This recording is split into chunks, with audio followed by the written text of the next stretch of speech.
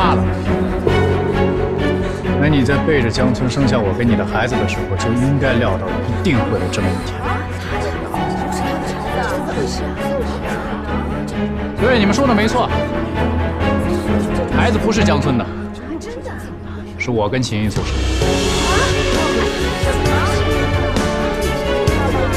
是我黄嘉文的孩子。胡说！这是我跟孩子的亲子鉴定报告。如果你们有人有异议的话，现在就可以拿去查验。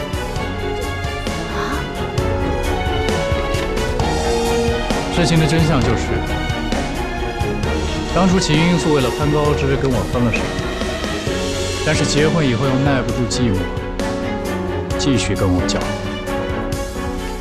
你亲口说过，你跟江村很早以前就开始分房睡，你亲口说过他根本就不爱你，你还亲口说过要把孩子带回江家，继承江家的财产。带着孩子来这样家是吗？金锁，你说的每个字我都记得，但是也只有我这样的会傻到相信那些话。我曾经相信过，我相信你的心里面还有我。我也相信你说的，一拿到钱你就会带着我跟孩子远走高飞。但是我现在才知道，你心里面根本就没有这么想过。到今天为止，你所做的一切都是为了你自己，我也好，江村也好，孩子也好，通通都是你的工具。你太自私。我今天一定会把孩子带走。我是绝对不可能让我的孩子跟你这样一个母亲待在一起。告诉你休想！喂，宋太太，你们来了。哎呀，江太太，这孩子真可爱。你瞧瞧，这真是人逢喜事精神爽啊！看，皮肤也比以前白皙了好多啊。是啊，还有，我以为不生孩子能躲过一劫，可谁知道带孩子比生孩子更累。以后啊，我也找人去外面代孕，这样呀，我也能轻松轻松。今天人多，我就不招呼你们了，你们随意啊，宋太太。啊，好，那你先忙，走。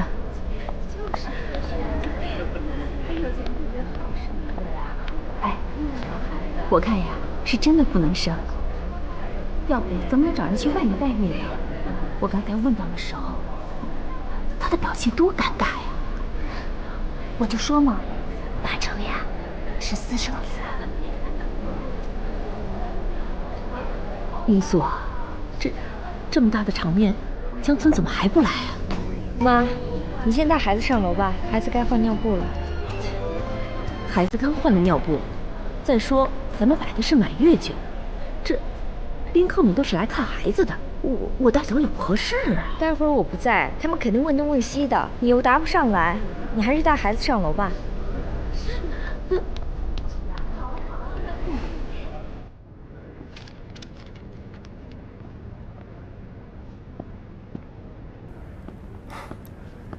人都到齐了，你还不准备出去啊？他既然有本事逼我开这个满月酒，就有本事自己去应付。你这不是诚心让他难堪吗？孩子满月酒，你一个当爸的，你说不去，这背后多少人对秦英素是指指点点的？那是他自己找的。黄嘉文呢？我哪知道？来那么多人啊！我一个个的我也盯不过来啊！一会儿要是真闹起来，你告诉我你怎么办？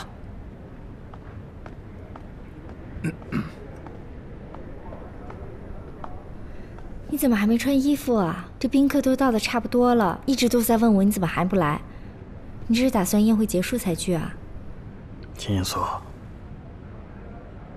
放弃吧。什么意思？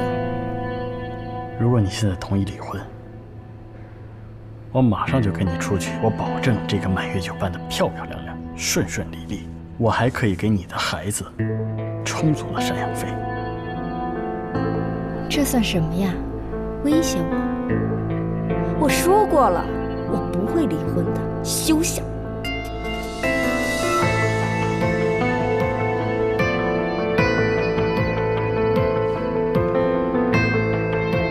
这是你最后的机会。江村，其实你早就算计好了是吧？用这个来威胁我。不过你真是小瞧了我秦一素，今天就算你不出现，我照样可以把满月酒办完。丢脸算什么？我现在还是江太太，丢的也是江家的脸。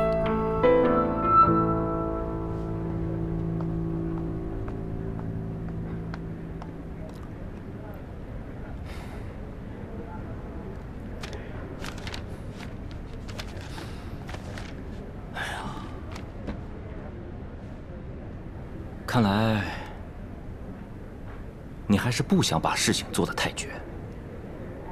可是这秦英素有点太执迷不悟了。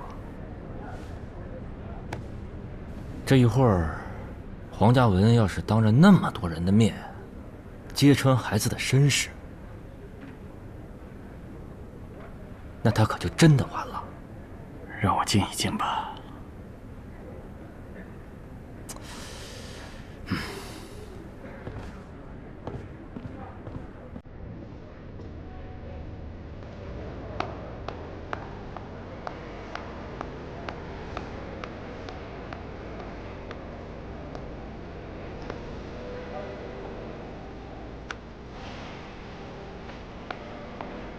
喂，爸，你怎么还没到啊？人都到齐了，都等着您呢，还有您的大孙子。英素，你爸身体不舒服，一早就说不去了。江村没告诉你吗？他告诉我了，我给忘了，不好意思啊，安阿姨。江村，原来你早就算计好，你以为爸不来我就没有办法了是吗？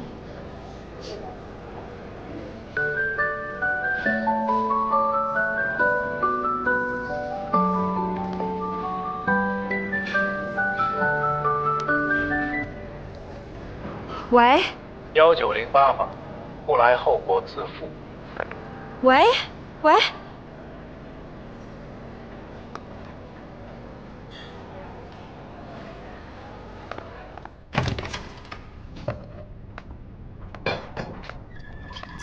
哟，来了，喝什么？红酒还是咖啡啊？我不是都让你走了吗？你还来干什么？你到底想要干什么？我想干什么，你不是应该最清楚？我不是说了你要的我给不了，你是不是要害死我？你说，算我最后劝你一句，别把事情想得那么好。你就算逼着江村认了孩子，又能怎么样？江村什么人啊？他能轻易放过你？跟我走吧，好不好？江官给了我一笔钱，够咱俩生活。你别做梦了！我是谁？我是江太太，你是什么东西啊？我是什么东西，你不是应该最清楚吗？我是你2个孩子的父亲。我告诉你，今天只有2个选择：要么你带着孩子跟我走，要么我现在就出门把我俩关系公之于众。你敢！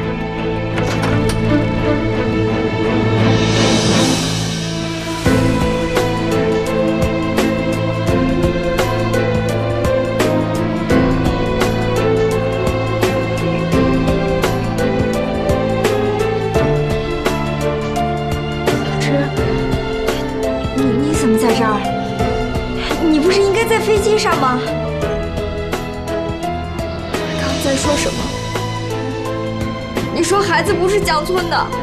小珍，我听见了，你姐姐一直在骗你，她跟江村根本就没什么路，她不愿意回到江家是因为那个孩子是我们俩的私生子。你给我住嘴！小芝，你别听他胡说八道，他是骗你的，他骗你的。你回答我。孩子到底是不是江村的？你先听我解释，你说呀，孩子是不是江村的？为什么？为什么你要这样对我？为什么你是这样的人？小芝，林素，你已经没别的可吵了。不是。小芝。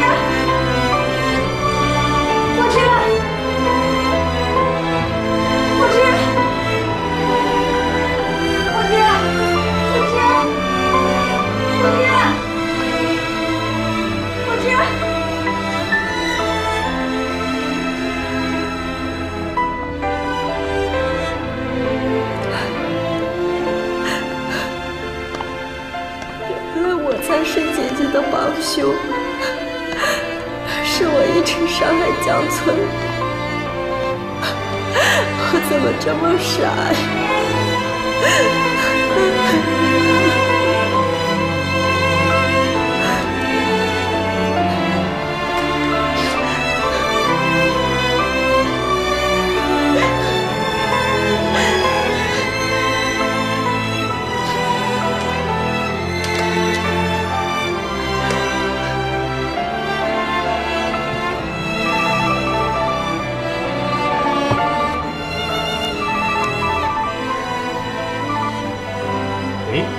火之，你现在不是应该在飞机上吗？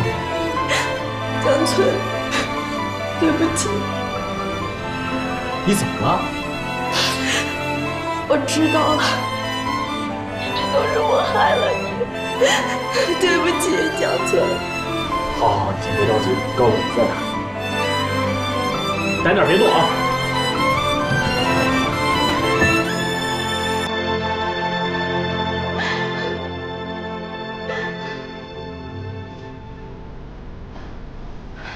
妈，什么都别问，赶紧带着孩子上楼去。这满月几周了，赶紧上去！行。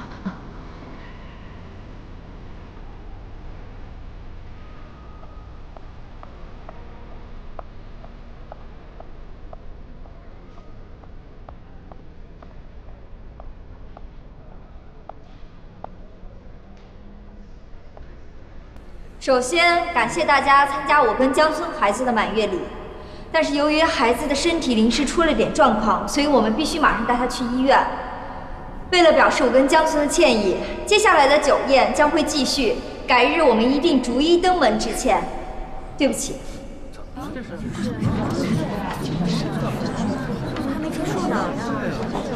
嫂子，这满堂宾客的，你说走就走，这不合适吧？博儿，孩子病了，我跟你哥要去医院，这儿就靠你了。哎，既然是这样的话，我给我哥打个电话。不用了，你哥没空。秦英素，你当我们大家都是傻子是吗？到现在了，我哥都没来，明眼人都看得出来，他根本就不想认这两个孩子。江博儿，给我住口！这儿那么多的人，别丢江家的脸。丢脸的是你秦英素，你敢不敢跟大家说一下，你这两个孩子是怎么来的呀？你住口！不想说是吧？好，有人说，黄嘉文，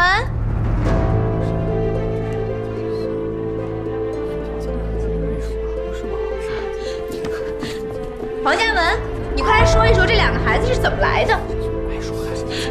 嘉文，别这么对我。黄嘉文，你可别忘了他是怎么对你的，他根本就不爱你，他只是在利用你。你连个备胎都不算。行了，别说了。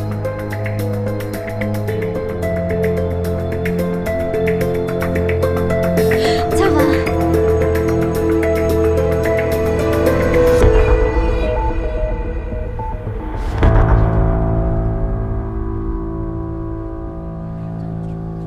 不好意思，扫了诸位的雅兴。你们当中可能有些人认识我。我是秦英素的经纪人啊，不，准确来说是前经纪人。但是我还有另外一个身份，你们都不知道，我还是她的前男友。你住嘴！他疯了，他疯了，保安，他有神经病，给我带走！怕了？那你在背着江村生下我给你的孩子的时候，就应该料到一定会有这么一天。对，你们说的没错，孩子不是江村的，是我跟秦英素生的，是我黄嘉文的孩子。胡说！这是我跟孩子的亲子鉴定报告。如果你们有人有异议的话，现在就可以拿去查验。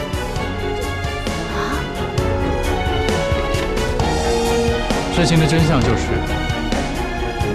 当初秦英素为了攀高枝跟我分了手，但是结婚以后又耐不住寂寞，继续跟我交往。你亲口说过，你跟江村很早以前就开始分房睡，你亲口说过他根本就不爱你，你还亲口说过要把孩子带回江家，继承江家的财产。带着孩子来这样家是吗？金锁，你说的每个字我都记得，但是也只有我这样的会傻到相信那些话。我曾经相信过，我相信你的心里面还有我，我也相信你说的，一拿到钱你就会带着我跟孩子远走高飞。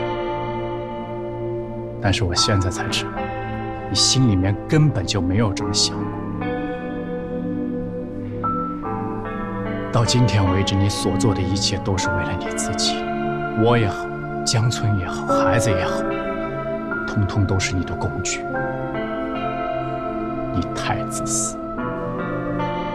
我今天一定会把孩子带走，我是绝对不可能让我的孩子跟你这样一个母亲待在一起。告诉你休想！孩子是我秦素的，是我拼了命生下来的。孩子是我的，他姓江，谁也别想带走他。秦素，你做了什么梦呢？你算盘打得够精细的呀！你的好梦还差一步就要成真了。你知道这叫什么吗？这就叫报应！住嘴！告诉你，孩子是我的，孩子是我秦素的，姓江，我是江太太，给我立马滚出去！你为什么不爱我？哎呀，秦素，你为什么不爱我？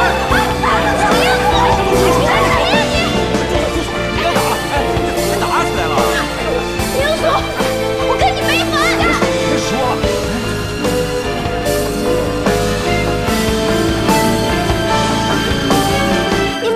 掐我吗？我现在马上就要报警，我让他这一辈子都在监狱里度过。行了啊，你说你这么做，不是让你哥、你爸颜面扫地吗？这不是？现在丢人也比以后丢人强。我告诉你，我必须把这个秦素赶出我们江家。自从这个秦素进了我们江家以后，没一天好日子过。怎么了？怎么了？干出你来的正我！好。哎，那个，赶紧，你就当帮江总一个忙，马上把博儿带走。我不走，我跟秦素没完。哎，我走吧。哎呀，你快走，放开我！走吧，走吧。干嘛呀？出去再说。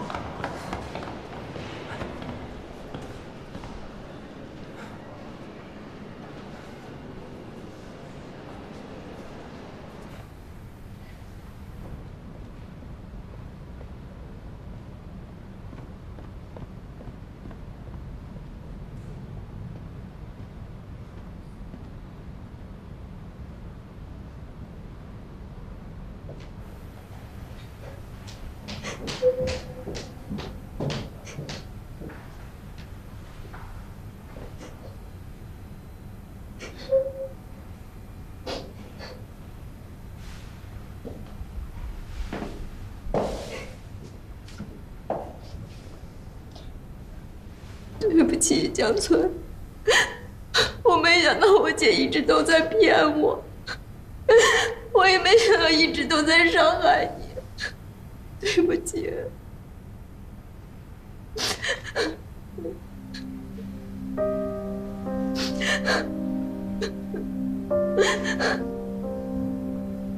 不是你的错，其实你才是受害者。好了。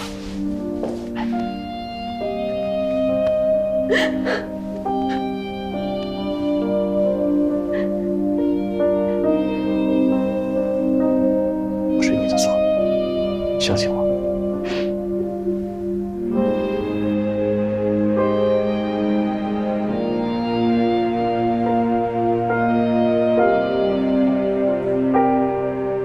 路都是你自己选的，一所，既然选了，就要承担后果。以前我觉得，在你身边，哪怕当条狗也好。我觉得哪怕是条狗，时间久了也会有感情吧。但是我又想错了，我连条狗都不如。就算我把所有的东西全部掏出来放在你的面前，只要江村公公小手指，你就会踩过我的心肝脾肺肾，又回到他的身边去。从今往后，你愿意跟谁在一起，我都不管。我只想要回我的孩子。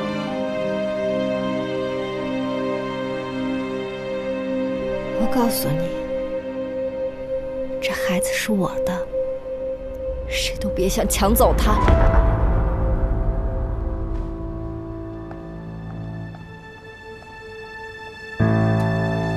好，那就等着瞧。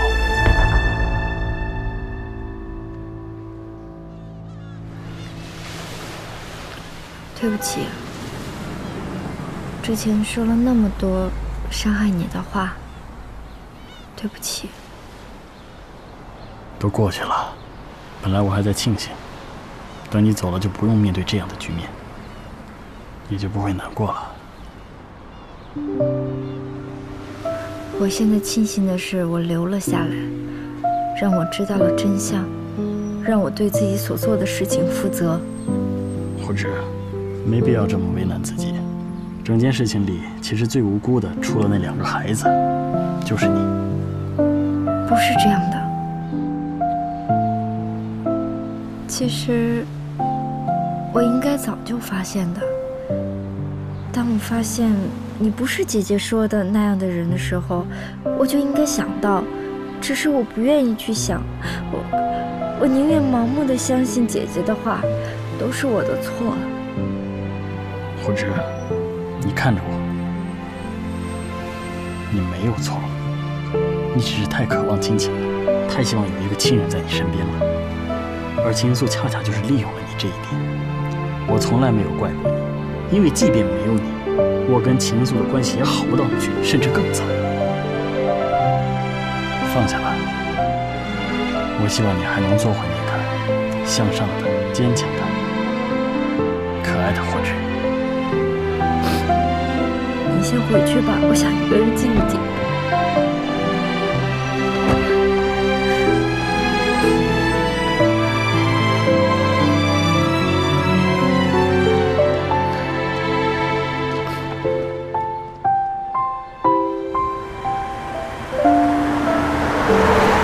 你停车！我让你停车，你听见没有？你这个样子，我怎么敢停车？有什么冷静下来再说好吗？好，你不停车是吧？那我现在就下车。哎，你干嘛呀？停！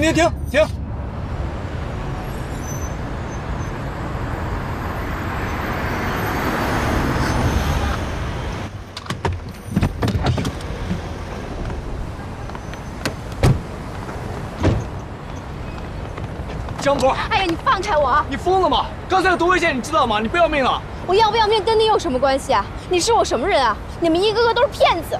江博，你把话说清楚，我骗你什么了？你最近到底怎么了？本来一切都好好的呀。好好的，你们都好好的，我哥也好好的，秦素也好好的，你也好好的，就我不好，非常的不好。可你这到底是为什么呀？为什么？你还有脸问我？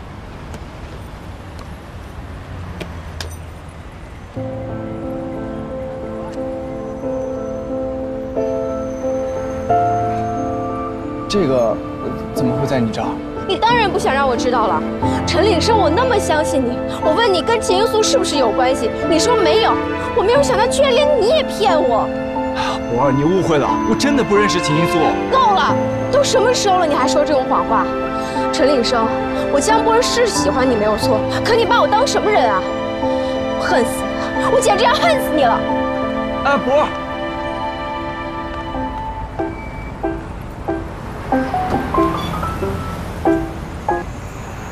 喂？什么？好，我现在马上就过去。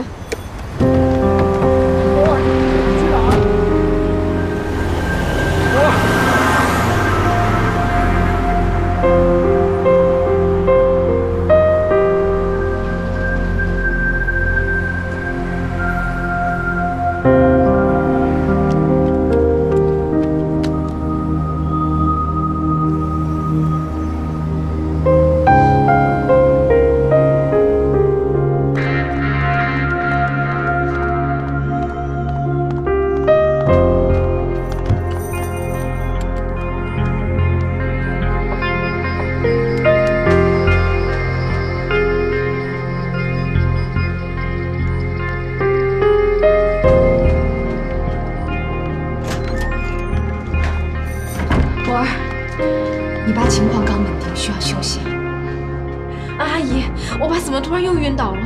我也不知道，我到疗养院的时候他已经晕倒了，给他针灸也不管用，我就叫了救护车。那现在大夫怎么说？大夫说昏迷的原因还查不出来，只能是维持他的生命。至于什么时候醒过来，还不知道。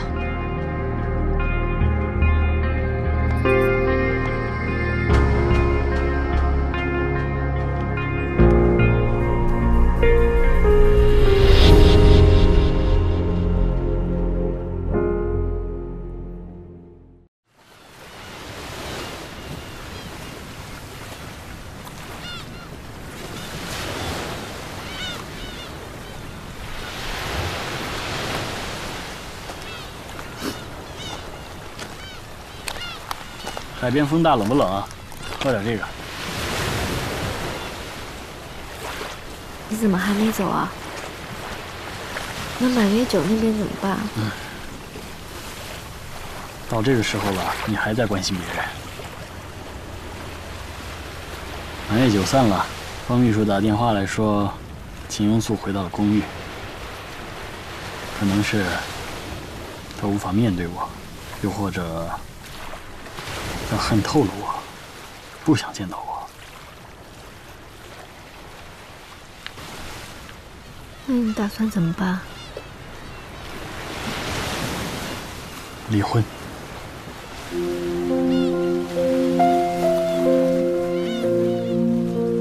在想什么？我知道我没有资格说什么，可是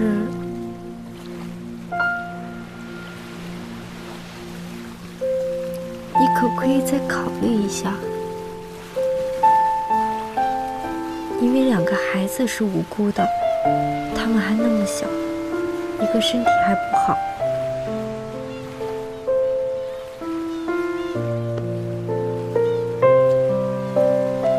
都这个时候了，你还能帮他们说话？我不是为他，我是为了2个孩子。我知道这样让你很为难，我也不是说不让你们离婚，只是能不能别那么快？火之，你应该清楚，我跟他的关系不可能这样维持下去，这活我必须离。可是我能保证，尽量的满足他们今后的生活，这也是我唯一能做的。要知道，毕竟是秦庸素欺骗我在前。无论你做什么，都是应该的。无论如何，我都要谢谢你，谢谢你原谅我。如果可以的话，希望你也可以原谅姐姐。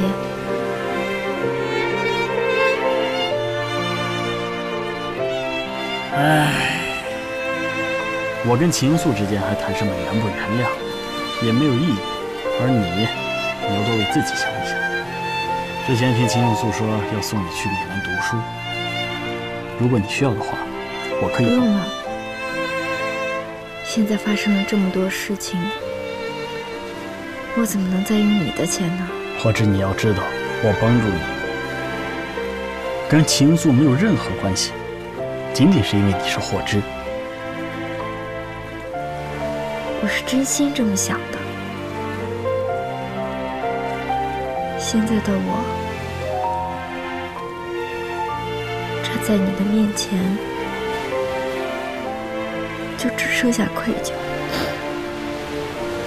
其实你放心，我从来都没有奢望过要去什么米兰读书，只不过现在又真正的回到我自己的生活轨道上来，所以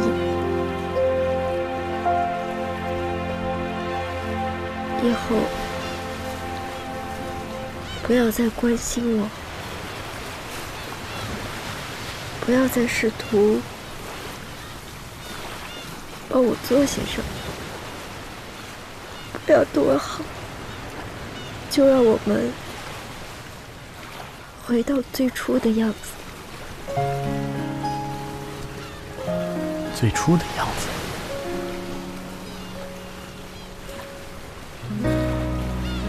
最初不曾相识的样子。我承认还有感觉，想起你眼里鹅毛大雪，有天寒地冻才对，能确认我没白白浪费爱你那些。如果说风筝飞不了的冬天，实现离开是最长情告别。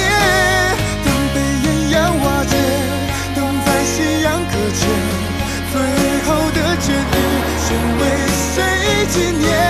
如果说这是躲不开的泪点，你说两个人是两个世界，让一天像一年，让一年像一天，怎么能走进你心里面？只爱你不变。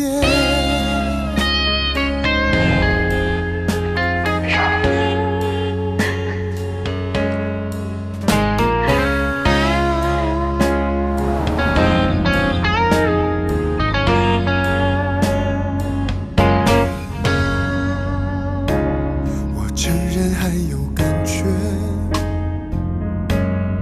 看着你心里玫瑰凋谢。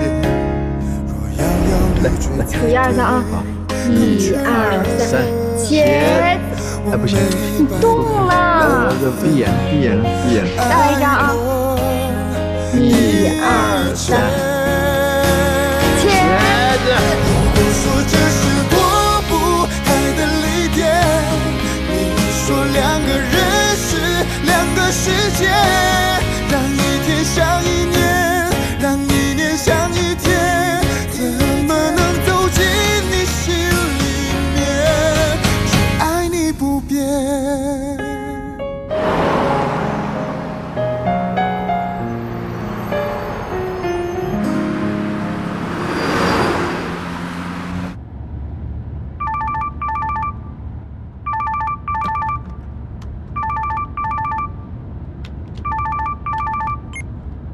喂？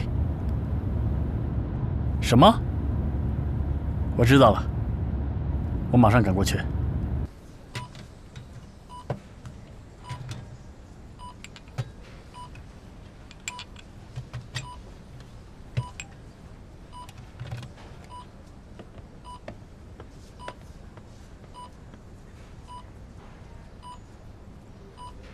你爸的生命体征还算正常，你留在这儿也没用，回去休息吧。有事儿我会通知你的。我就在这儿陪着他。你这照顾我爸也累了，还是你回去休息吧。其实你爸现在这个样子，反倒不会知道孩子不是你的，否则就不是昏迷这么简单了。江村，其实你真的不该走这步。离开我爸爸，有的时候我觉得你跟秦阳素很像，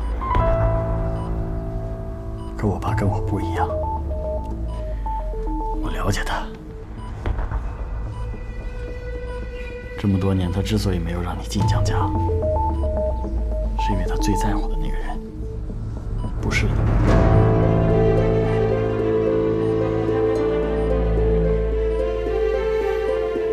江村，你这么说伤害不了我。不要再做任何事了，更不要让博儿在背后做什么。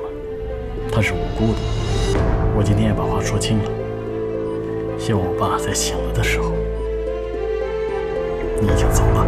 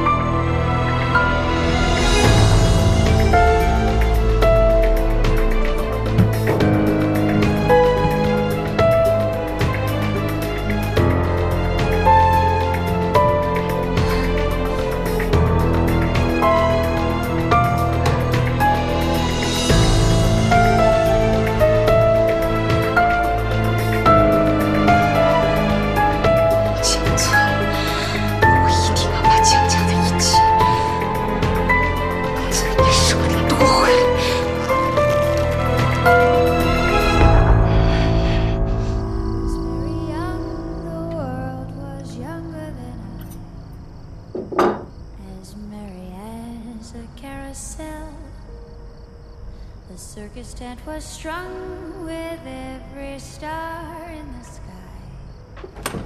Above the ring I love so well.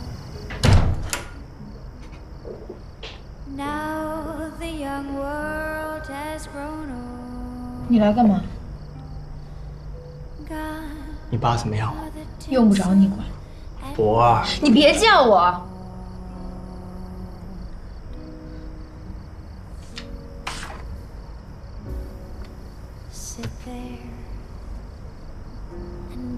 干嘛？这要示威啊！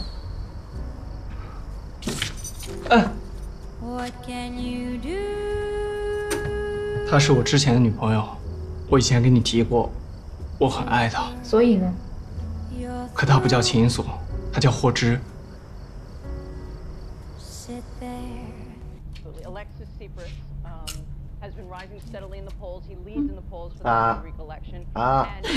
这么了？大嘴加油！好吃。去开门。是啊。我怎么知道呀？那么懒啊！啊，我去。好。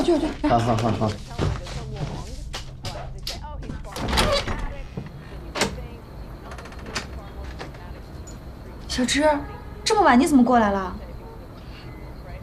我也不知道我能去哪儿，所以就跑来找你。瞧你说的，你要没地方去，来我这就对了。快进来，快。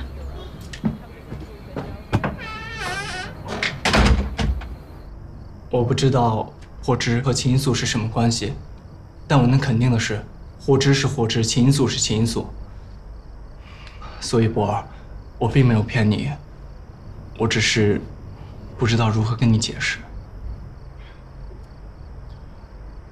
可是，这个世界上怎么可能会有跟秦英素长得一模一样的人？秦英素也从来都没有说过她有双胞胎的姐妹啊。霍之从小是孤儿，所以我也不敢确定他们之间是什么关系。不对，这里面一定有问题。博儿，不管是秦英素也好，霍之也好，那都是过去的事情了。我现在正在努力放下对他的感情，你能不能给我点时间？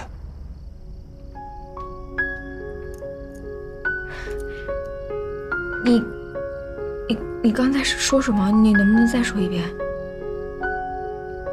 我说，你能不能给我点时间？我会彻底放下对霍之的感情，然后怎么样？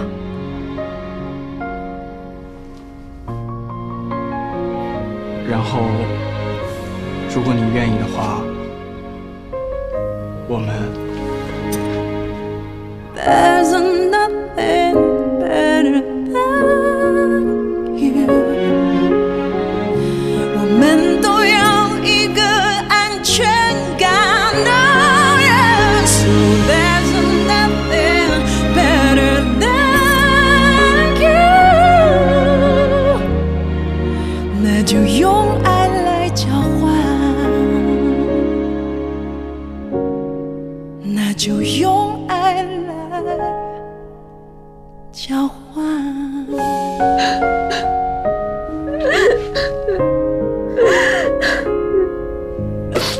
小雅，我被骗了。你不许哭，你哭什么？你又没做错什么，你堂堂正正的好不好？你今天哪儿也不许去，我陪着你。谢谢你，小雅。我又给你添麻烦了。你早就该给我添麻烦了。你要是给我添麻烦，还有这些狗血的事儿吗？笨蛋！还是你对我好。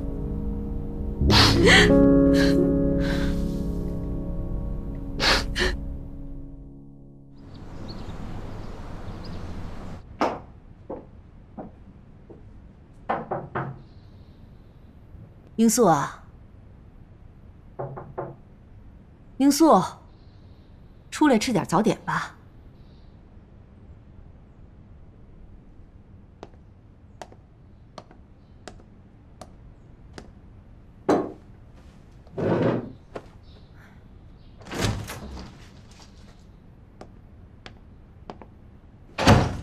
你终于出来了。妈，我想好了，我是不会跟江村离婚的。只要我是一天的江太太，谁也别想赶我走。英素，你到底是怎么想的？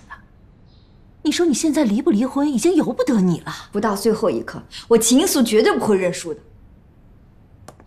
哎，你干嘛去？爸出院了，作为儿媳妇，我要去尽孝道。哎呦，你现在去会被人家笑话死。他们以为这样就能打垮我，才是最大的笑话。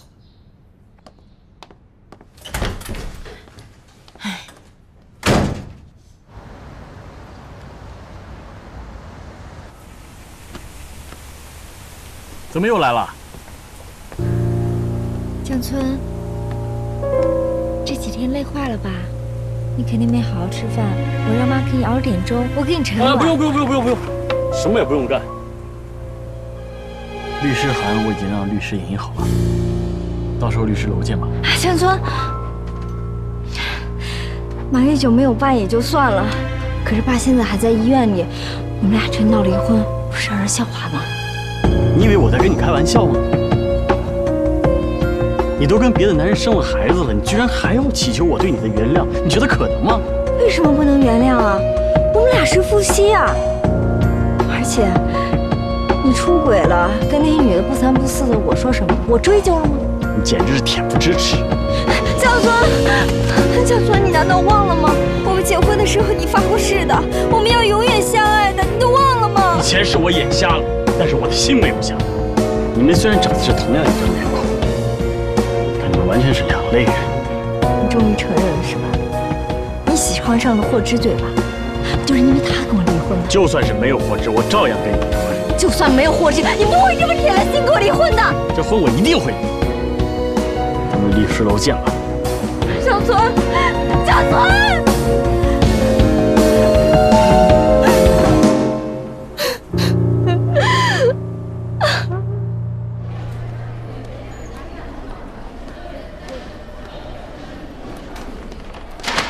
哎，小姐，你的东西掉了。回家了。你为什么又跟着我呀？你跟着我干什么呀？滚！我让你滚！你滚呀！你滚！哎，你这人，我好心把你捡起来，你怎么骂人啊你？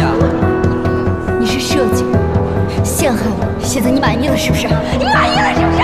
你滚！我让你滚！滚呀！你滚！你就是骗我呀！闭嘴吧你！你算是个病！怕什么？我把手给你拿！都认真拍！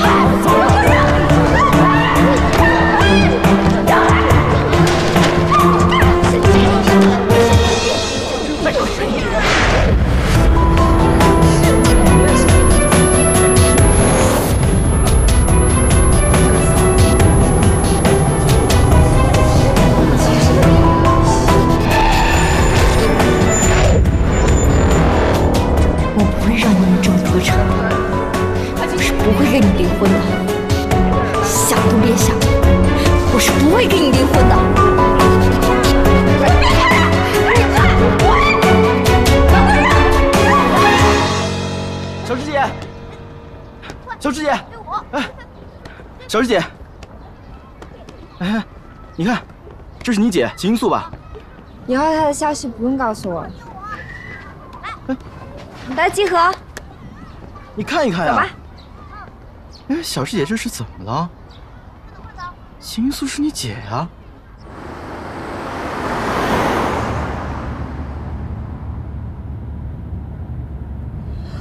哇！快点，快送我去医院！快点，快点，快点！你怎么了？你不是要去公司上班吗？怎么改去医院了？你别问了，赶紧快送我去医院就对了。啊。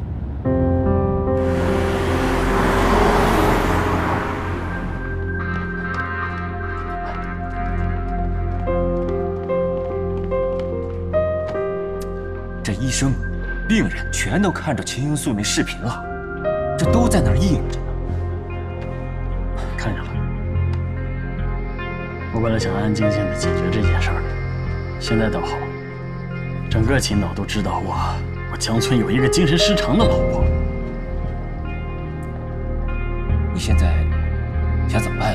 先把这些东西删了吧，想办法。好，现在就去。哎，等等，啊，你帮我问一下王律师，如果秦一素真的是精神失常了，会不会影响我离婚？你怀疑秦英素可能是故意的？我不知道，想办法再说吧。哎，行了，你呀，好好的看着老爷子啊。王律师那边我会沟通好的。哎，谢谢。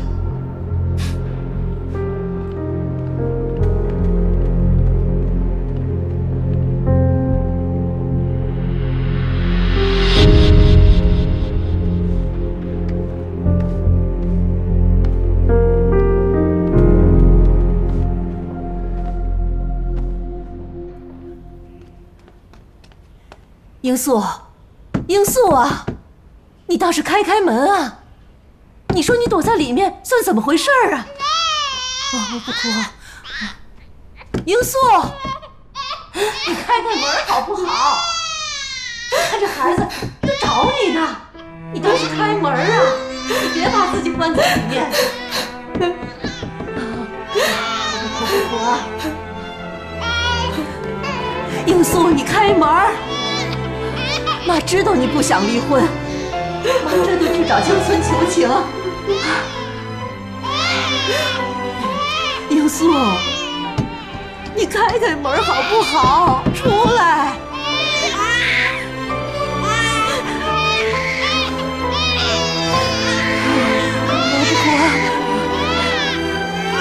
不哭了，不哭啊！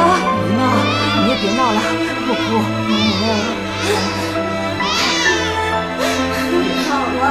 别闹了，英素，这到底是怎么回事啊？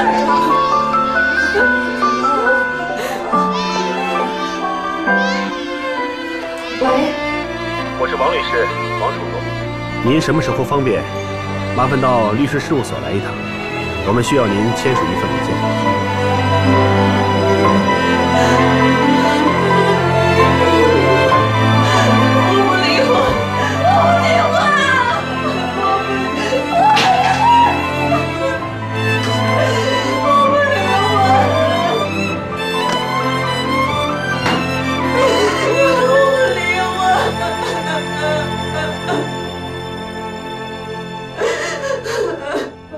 哥，秦英素是疯了吗？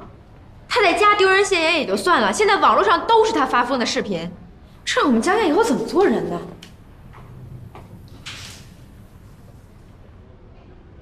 他以后不是江家人了。明天我去办离婚手续，离婚。哥，你想通了？哇，你真的肯离婚了？我当初就跟你说过，就不应该娶那个秦英素，你还不听我的。肯离婚就好，想通了就好。哎，对啊，你不会要多给他赡养费吧？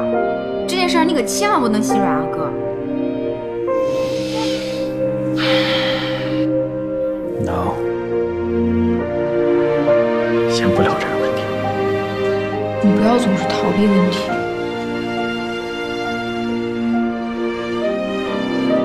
我累了。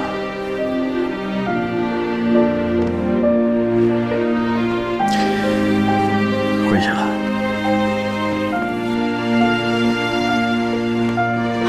哥，你……江总，刚才护士说你也没合眼，吃点东西吧。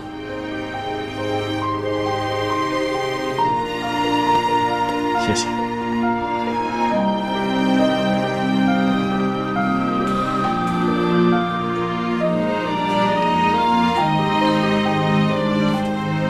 我让他一个人静静吧。只要他能想通，肯离婚，就是好事。嗯。哎，对了，刚才你电话响，我帮你接了，是一位姓王的律师打来的，说什么授权书。授权书？嗯。把这事给忘了。哎呀，我要是知道我哥会跟秦英素离婚，我签那个授权书干嘛呀？我哥知道肯定要责怪我了。什么授权书啊？你跟我去找一下王叔叔吧。哦。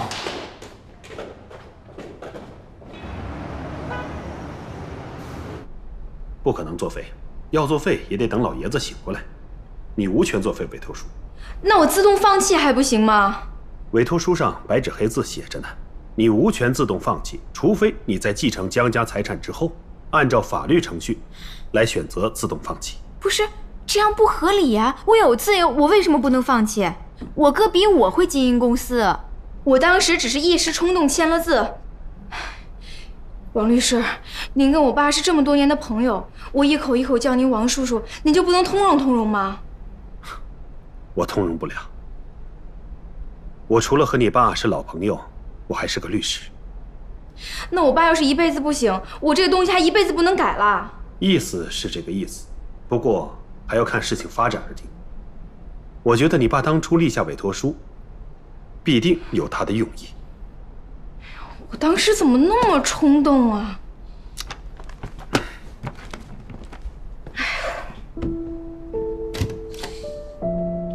既然委托书不能自动放弃，你打算怎么跟你哥说呀？我怎么开口啊？这中间发生了这么多事情，我现在突然跟我哥说，公司的经营权不归你了，由我来掌管了，太残忍了，我说不出来呀。可你总是要说的呀。这我爸要是一辈子不行，我难道要背叛我哥一辈子吗？他知道这些事情肯定要伤心死了。清者自清，我明白你是想保护你哥和江家，才做了这个决定的。还是你懂我。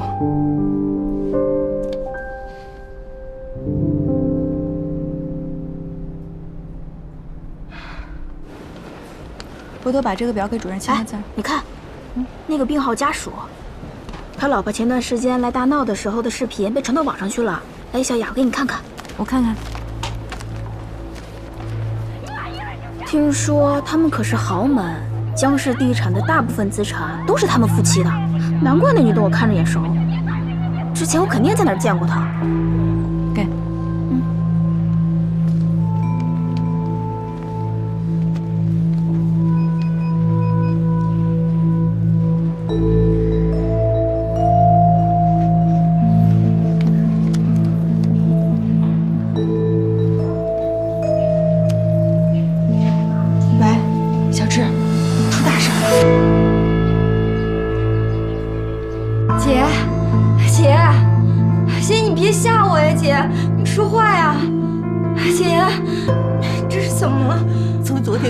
就一直做到现在，你说这网上的人怎么这么缺德呀？你说这以后让英素还怎么活呀？那江村知道吗？得让江村知道姐的状况啊。江村要离婚，昨天让律师给英素打了电话，让她去律师事务所。可是她现在这样子，可怎么去？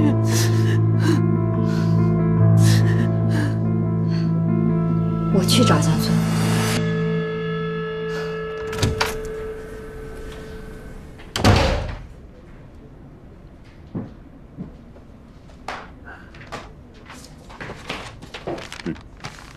你看看文件上加的离婚赡养费，你说最关心的是这个，我拟定的数字应该可以让秦英素和孩子衣食无忧。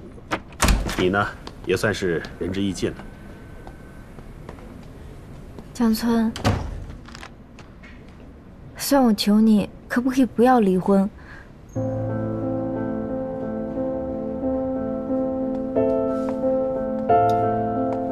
我知道这个要求对你来说很过分，可是我姐现在的精神状况真的很不好，我怕她再受刺激，她肯定会不行的。要知道，我跟她的关系就是这样，从一开始就是个错误，所以这婚肯定是要离的。我知道。只是暂时不要跟他离婚，你们可以分居。我姐在外面带着孩子，她是不会去打扰你的。只是，要是现在跟他离婚，我怕他受不了这个刺激，网上的视频你也看过了，他平常绝对不会做出这样的事情，他真的是控制不了自己。万一他又是演戏呢？万一他又想骗你怎么办？不会的，你相信我这一次。姐姐状况真的很不好，以前不管怎么样，她都不会不管孩子的，现在她连孩子都不管，就会在屋里哭。算我求求你了，江村，给她一点时间吧。从法律角度来说，就算秦英素真的精神出现问题，只要能证明你们两个感情出现破裂，就算是打官司，你的胜率也会比较大的。但从人情上来讲，江村，我也建议你缓一缓。毕竟江家有头有脸，如果你跟秦英素离婚的消息一旦传出去，必定会有不少媒体关注。如果让他们知道你在秦英素精神出现了问题的情况下跟她离婚，对你、对江家的声誉都会有影响。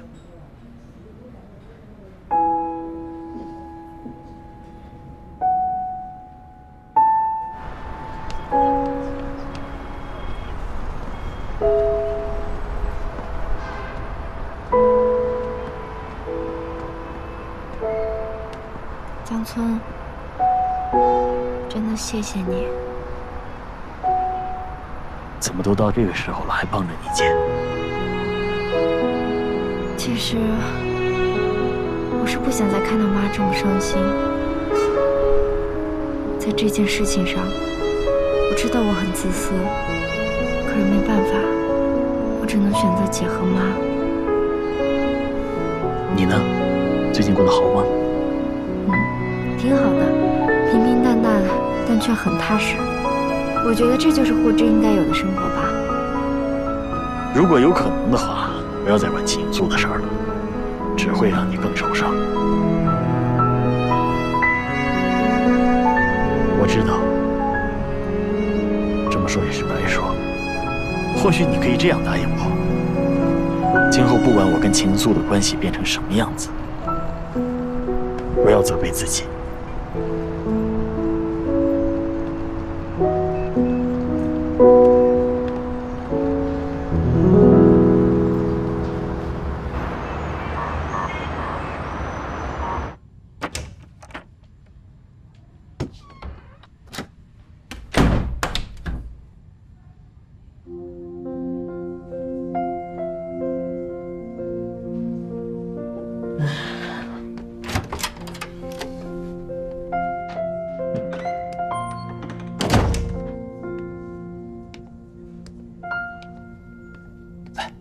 喝杯咖啡，提提神。你今天的事情办得怎么样？秦英素躲着我，是霍之来的。他还帮着秦英素呢。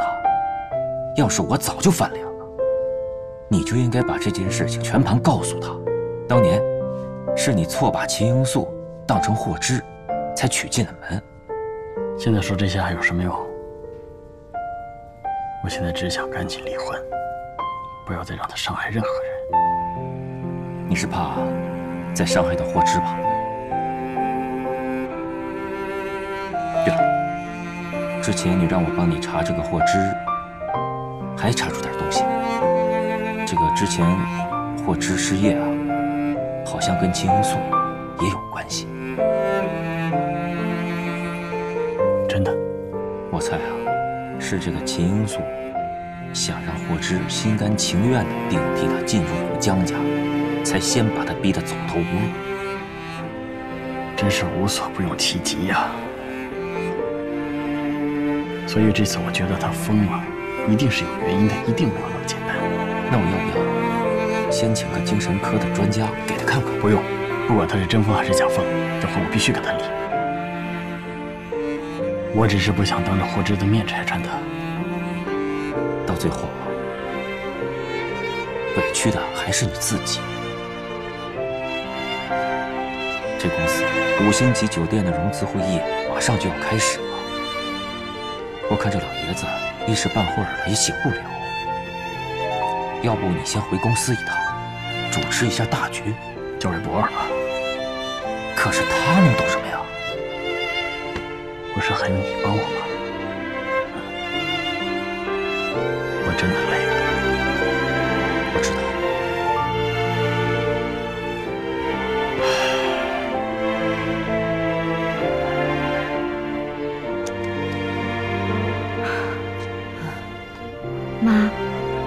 孩子都睡了？睡了。这都折腾我一天了。哎，哎，对了，你今天去律师事务所跟江村谈的怎么样了？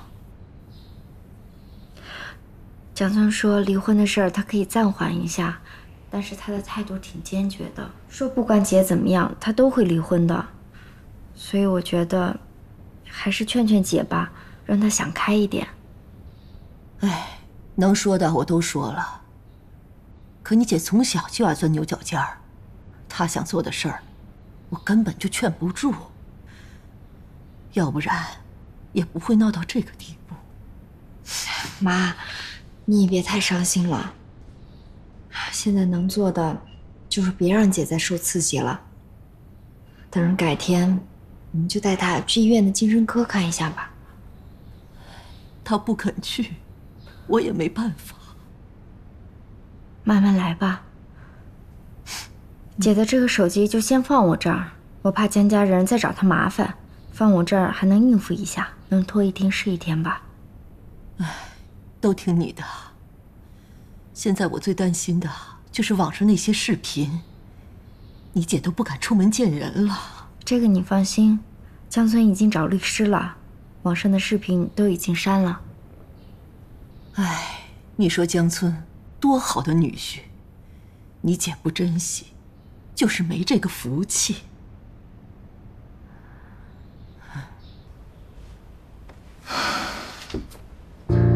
我就知道，只要霍之去求你，你一定会答应。还说明霍之没什么。霍之，你要是想取代我，绝不答应。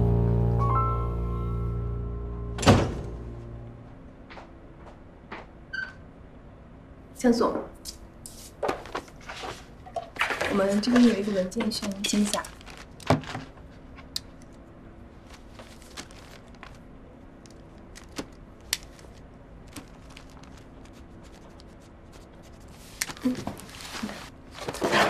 我们下午还有几个会啊？我们下午还有3个。3个？是的。都必须要开吗？对。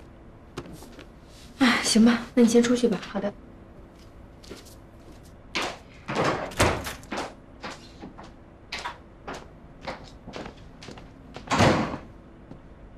江小姐，找我？对，你有上海5星级酒店承包商的名单吗？给我一份。有。你现在就要订承建商，有点早吧？现在最重要的是融资会议。我知道，现在最重要的是融资会议。我筹备融资会议要这个名单，就是想让他们知道我们准备的很充分。怎么，你不会只听我哥一个人的吧？啊，不是，我现在给你拿去啊。哎，对了，我哥说他要什么时候回来了吗？可能还要过几天。还要过几天？所有的事情都推给我，弄得我都没有时间去看爸了。老爷子情况稳定，放心吧。啊，我去给你拿了。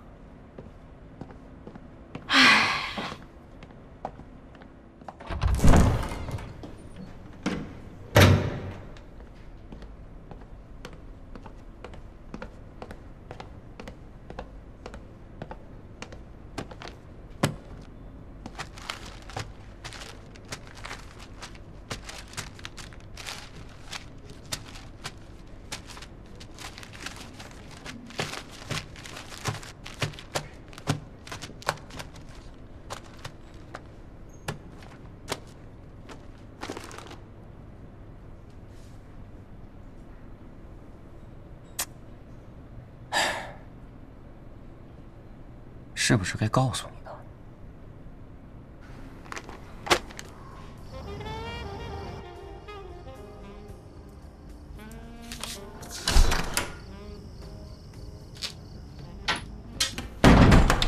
我一猜你就在这儿。哎，阿姨，你怎么来了？我去看你爸了。本来想叫着你一起去，结果怎么打电话都打不通。秘书说你在开会，所以我就自己去了。我这忙了半天，我也没看我手机在哪儿。我现在啊，是越来越理解我哥为什么连吃饭的时间、娱乐的时间都没有。这不，我也正式跳入苦海了。你现在是江总了嘛，当然要比别人辛苦啦。来吧，江总，这么累，好好补补啊。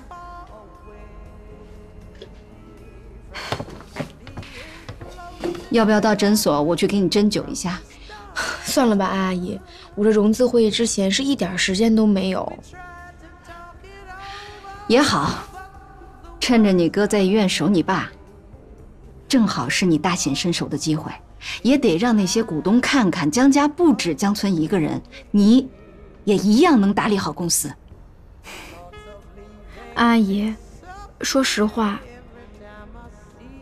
我真的有点后悔签那份委托书。这几天我一直提心吊胆，生怕哪天我哥知道了跟我生气。哎呀，有什么可怕的呀？那是你爸的决定，你爸给你的，又不是你抢的。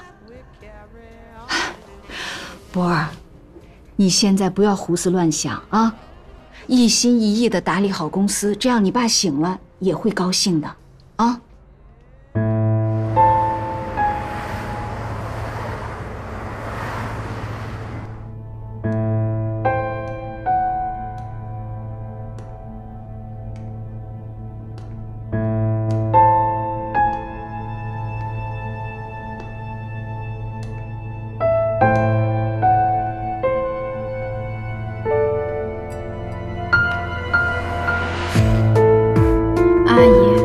说实话，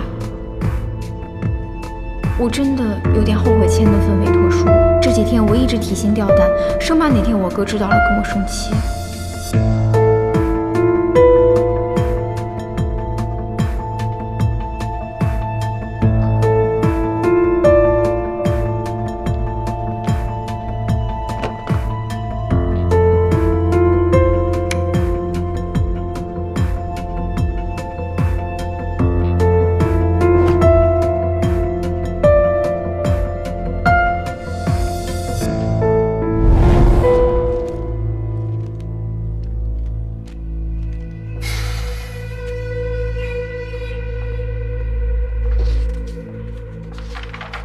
你把它拿出来干什么呀？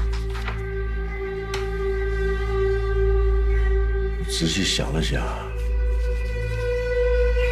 就算江村他不是我亲生儿子，毕竟我也养了他那么多年，而且江氏在他的掌底下也蒸蒸日上，现在又有了孩子。我刚刚打电话叫王律师过来一趟。我想把这个委托书作废。那博儿怎么办呢？有江村在，博儿那份少不了他。再说，我太了解博儿了，他撑不起江氏。到底是因为博儿撑不起江氏，还是因为江村是那个女人的儿子？马一秋，知道自己在说什么吗？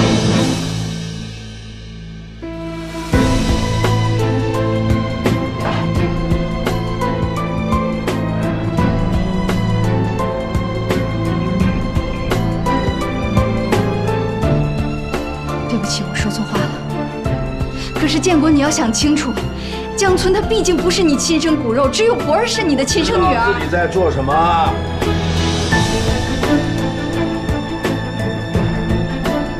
江村说的没错，只是我死人一身，以后江家的事还有公司里面的事情，少插手。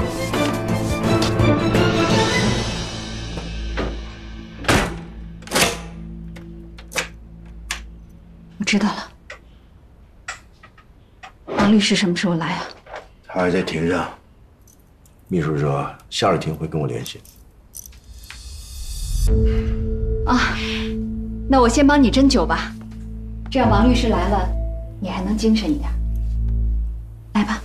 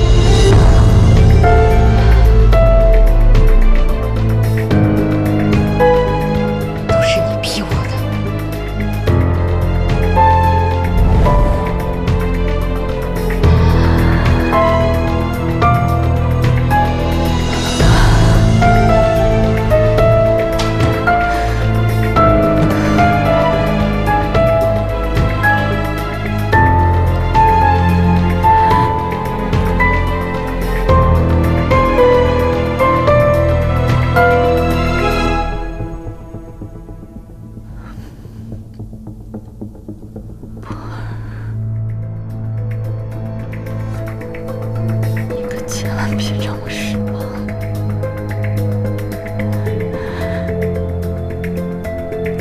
我做的这一切都是为了你。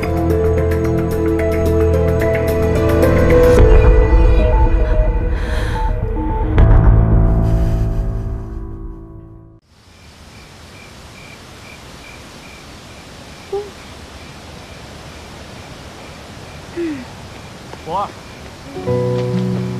博儿，阿姨睡了吧？睡了。我呢，工作有点辛苦，所以找你补充一点能量。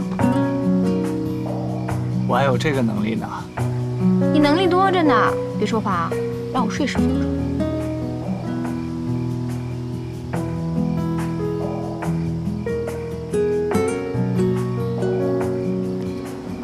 哎，睡着了？外面睡觉啊，容易着凉。我送你回去吧。陈岭生，你知道你还有一个独一无二的能力吗？什么能力？扫兴。哦，博儿，以后工作上需要我帮忙的，尽管开口。我对我的工作能力啊，还是很有自信的。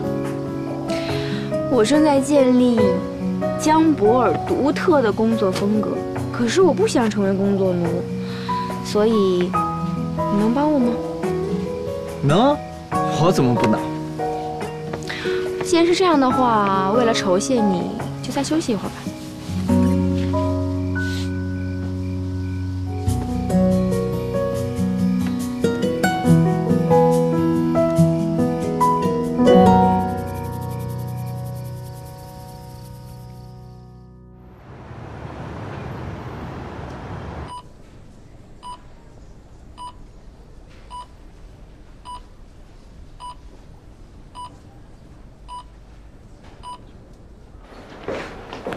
你把公司例会搬书吧去了？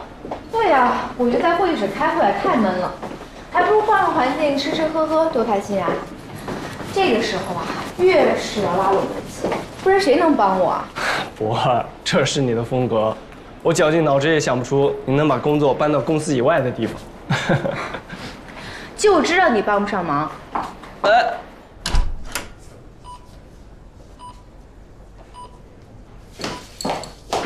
你在干什么呢？我就是想给爸擦擦手。用不着你加好心。陈岭生，你给我放开他，他不是火之。你跟我出来，跟我过来。博儿，你明明就是秦素，你在这装什么火之啊你？喊什么呀？怎么了？他明明就是秦素，还非要装火之，假好心过来看望爸。江村，我真的是想来照顾爸。你看看你都瘦了，肯定累坏了。你放心，这儿有我可以照顾爸。江家的事儿以后跟你没关系。我虽然答应了霍之离婚的事情可以暂缓，但是不代表你就有回旋的余地。明白吗？今后不要再来了。江村，我真的知道错了，你再给我一次机会好不好？我以后绝对不干涉你，只要你让我留在身边，行不行？秦素，你够了！我哥到现在为止才跟你离婚，就是因为大度，你竟然还有脸来求他？这是我跟你哥的事儿，跟你没关系。我告诉你，秦素，你所有的事儿都跟我有关系。你就让你1分钱都拿不到，就滚出江家！我告诉你，我不会离婚的，江村，我不离婚。秦素，你别在这装疯卖傻，你别伤害我哥，你别在这装疯卖傻。哎，小芝，你怎么了？他不是霍之，他是秦英素。江波儿，我告诉你，江波儿，你指我干嘛？别喊了，走吧，跟我走。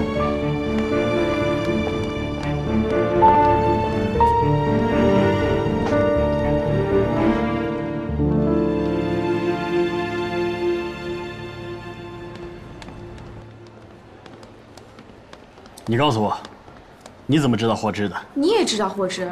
你怎么知道的？谁告诉你的？秦英素吗？回答我的问题。霍之是陈岭生的前女友，不过他们俩已经分手了。陈岭生亲口跟我说的，他说霍之把他给甩了，找了个老外出国了。出国了？什么时候的事儿？他们分手大概有半年了吧。不过哥，陈令生可是亲口跟我发誓了，他对霍之现在一点感觉都没有。你可不能因为这个就不让我跟他在一起啊！我的婚姻已经到了这般田地，还有什么资格去管你？真的？那现在该你告诉我，你是怎么知道霍之的？3年前的车祸你还记得吗？霍之救的我，这是我现在才知道。天哪！怪不得你一直要跟秦英素离婚，哥，那你岂不是太委屈了？所以你知道我要跟他离婚，我麻烦你千万不要再去节外生枝找他麻烦，好吗？好，我知道。我刚才看他那个样子，我也不想去招惹他了。不过哥，你说霍之到底是一个什么样的人啊？他跟陈令生会……听我的，如果你真的爱陈令生，不要去探究他的过去。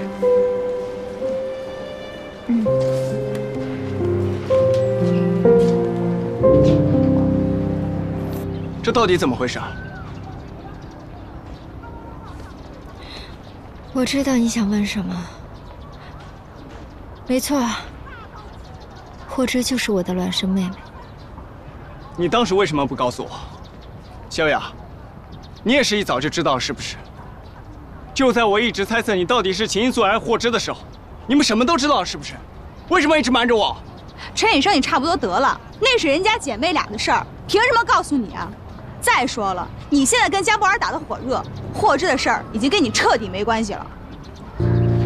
陈令生，那你看在霍之的份上，你帮我劝劝博尔吧，叫他不要让江村跟我离婚，行不行？这怎么可能？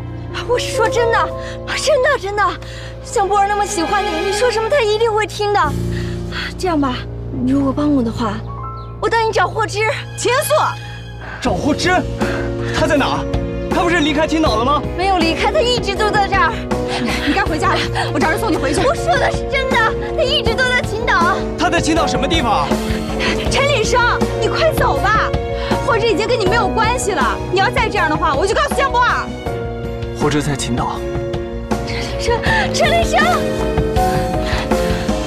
秦素，你安的什么心？你明知道霍之不想见陈领生，你还要告诉他霍之在哪？你怎么知道是霍之不想见？也许霍之还喜欢陈领生呢。我这是在帮他们呀！你怎么这么自私？霍之怎么会有你这样的姐姐？她找了20多年的亲人，有你这样的还不如没有。我警告你，你要是敢伤害霍之，我不会放过你。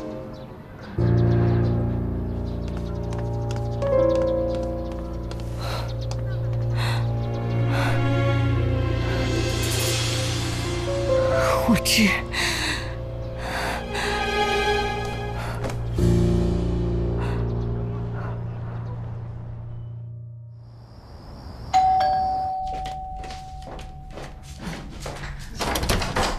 妈，小芝，你来的正好。哎呀，你姐也不知道怎么了，把自己关在房间里面，怎么敲门都不出来。我听萧雅说了，说江博尔跟我姐在医院大吵了一架，之后我姐的情绪就不太稳定，所以我过来看看。哎呦，怎么又是这个江博尔啊？江博尔就是不肯放过罂粟。小芝啊，你要不然你再去跟江村说说，让他管管江博尔。江村这会儿也就能听你跟他说几句了。上次我跟他说，我就已经觉得很对不起他了，这次我都不知道该怎么开口。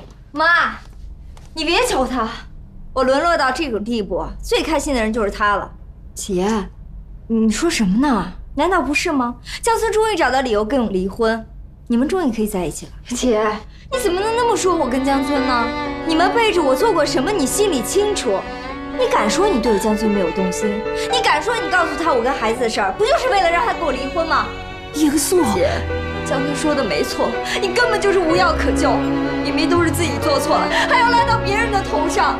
你终于承认了，你跟江家人一样，你就是想笑话我。我没有。霍之，你走，我不想再看见你。要不是你是我姐，我才不会管你，我才不用你管。就算我死，我也不用你们可怜我。罂粟，小芝啊，你可千万别听你姐胡说八道啊！她自己都不知道她自己在说些什么了。你说，她会不会精神不正常了？那该怎么办呢？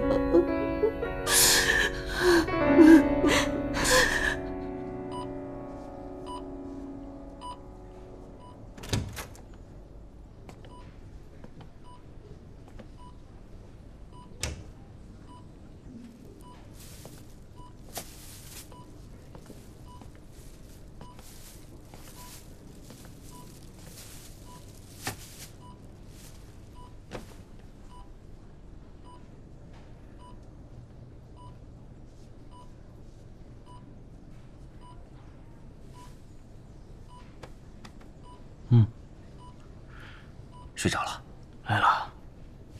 我给你拿了点夜宵。我看你这，你不是放手给博儿了吗？前几天我状态太差了。哎呀，可我哪舍得就这么放手？毕竟我们5星级宾馆这个项目是爸的心愿。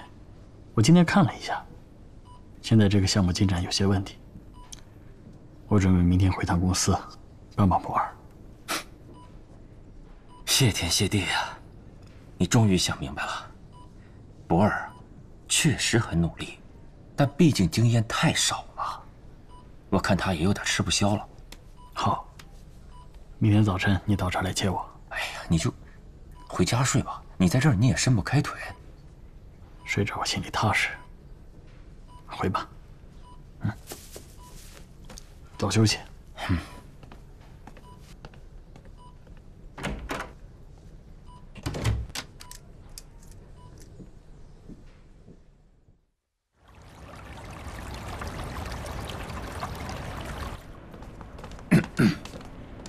怎么回事？哎，这会议不是上星期定好吗？人呢？怎么回事？人呢？那个江小姐说她把会议地点改到她的书吧了，说是想让气氛稍微轻松一点。改地方也没人告诉我们呀。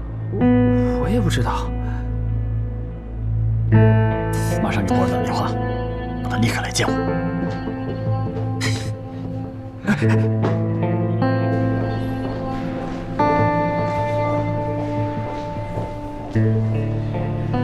哟，这谁呀？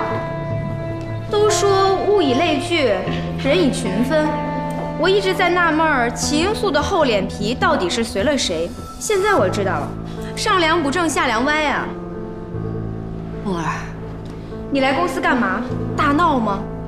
你这么闹出去，丢我们江家的人，对你们母女俩有好处吗？不是博儿，我是来找江村的。我刚去了趟医院，大夫说他今天在公司，所以我就来碰碰运气。碰运气啊？你们秦家母女的运气已经没有了。之前秦英素嫁给我哥的时候就是最好的运气。既然运气没了，还挣扎什么呀？还不如痛痛快快的跟我哥离婚呢。我哥不想见你，你走吧。如果没有打车钱的话，我可以给你。行行，我走。记得告诉秦英素，如果现在离婚的话，她还可以拿到赡养费。要是再这么死缠烂打，她1分钱都拿不到。博儿，说了多少遍了，不许对长辈没有礼貌。他算我哪门子长辈啊，哥？之前你不让我去找秦英素的麻烦，现在人家找上门来了，我多说2句还不行？妈，既然来了，上去喝杯茶。哥，去你的办公室等着我，一会儿有事问你。赶紧走。走吧。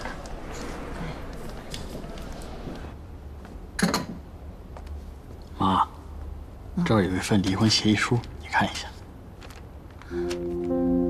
里面房子、车子还有赡养费。如果英素能够改掉她大手大脚的习惯，今后应该没问题。我了解你，江村，你对英素从来就没得说，跟我就更不用讲了。是我家英素对不住你。我还给您买了一份养老保险，你要不要过目一下？我让方秘书给您拿过来。哎，不用了，不用了，江村，我明白你的意思了。妈，如果是一般的事情，我都可以原谅的。请你原谅我，我不能养您老了。江村，你是个好女婿，是妈没这个福分。那我送你吧。啊，不用麻烦了。你以后也不用惦记我了，你就好好的过你的日子吧。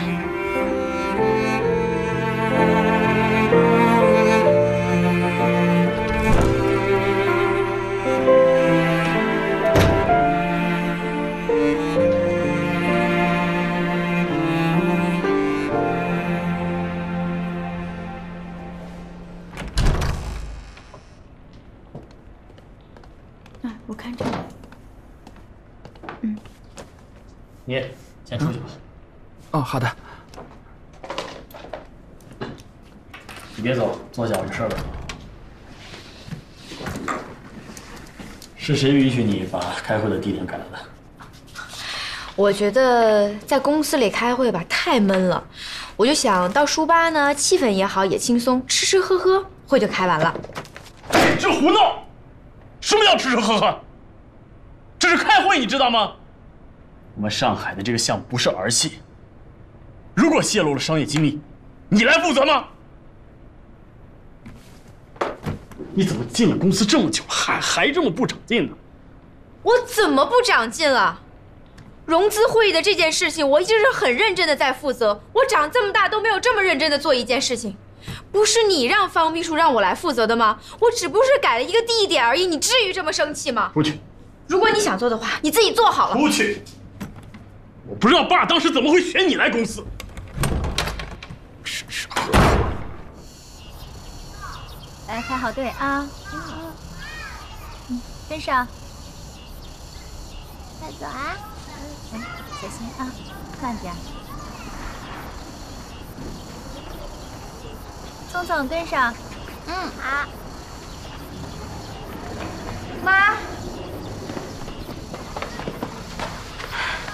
妈，你来怎么不提前打个电话呀？这么远。妈没事儿，妈就是想来看看你。小芝，你就是在这里长大的？孩子，你受苦了。妈，冯院长他们都对我挺好的，过去的就让它过去吧，别想太多。哎，都是妈对不起你。你姐现在这个样，也许就是老天爷对我的报应。妈，你别这么说。姐呢，也许只是一时想不开，等她想通了就好了。再说了，姐怎么说也是当妈的人了，就算为了孩子，她也会坚持的。哎，但愿吧。小芝啊，你说你姐这么说你还惦记着她？再怎么说，她也是我姐。不过有一句话，我是真心希望她跟江村离婚。这不管是对我姐还是对江村来说，都是一种解脱。哎，这妈也知道，可是她罂粟她就是不愿意呀。今天妈本来去找江村，想替他求求情的，可怎么了，妈？你慢慢说。妈活到这么大的年纪，虽然没有什么本事吧，可也从来没让一个小丫头骂得这么难听过。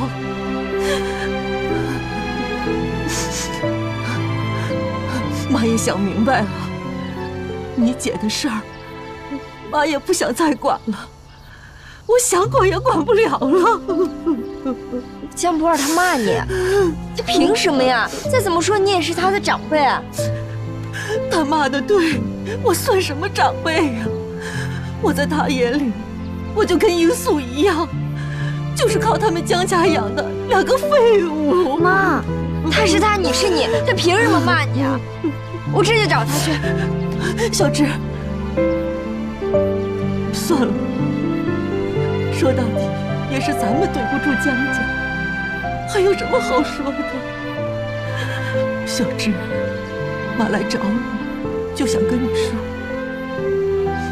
你姐的事儿你就别再管了，你做的已经够多了。妈，不管事情结果会怎么样，你放心，都有我呢。我不会丢下你跟姐不管的。